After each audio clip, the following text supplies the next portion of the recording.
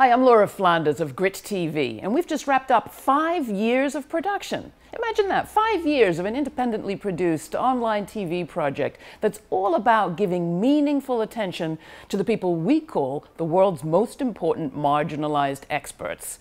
In May 2008, we started GRITtv with the mission of changing society by changing the public debate. Changing the public debate by inserting into that debate the people on the cutting edge of change, the people you never see on TV. At GRITtv, we have gone from a daily show to a weekly show online, produced these days by an entirely female crew out of my New York downtown home.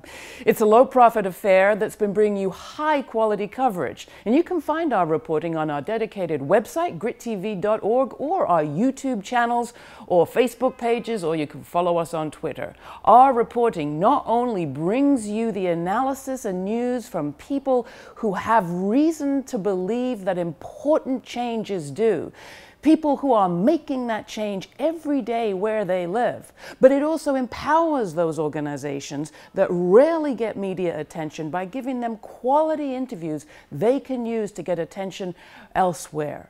We believe in bringing you voices like those of Gar Alperovitz, who's imagining a new future for capitalism, for America. He calls it after capitalism, in fact.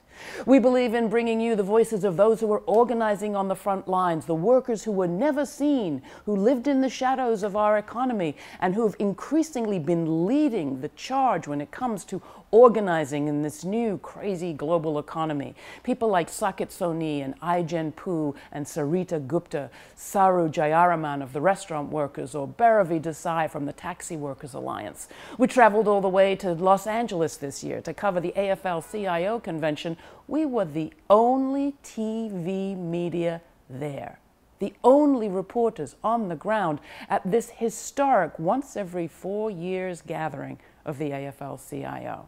It's just the kind of thing we do at GRITtv. In addition to the in-studio interviews, we also believe in live events, public events that can show some of our marginalized experts at their best. We reach new audiences by bringing together new groups of people to talk about critical issues, like what's a real risk? We started a new series in collaboration with SLAM, the Streb Lab for Action Mechanics, and my partner, Elizabeth Streb. We brought together Bill T. Jones, the award-winning choreographer, and Majora Carter, the urban developer, to talk about how can arts and politics inform one another to create spaces where creativity can flourish. We partnered with V-Day to present another panel on the state of female America, this year with a focus on justice and economic justice. That's coming too. And with the Municipal Arts Society, we hosted a panel on women as city builders and the legacy of famous urbanist Jane Jacobs. It's just part of what we're doing at GRITtv, online, in video, on print,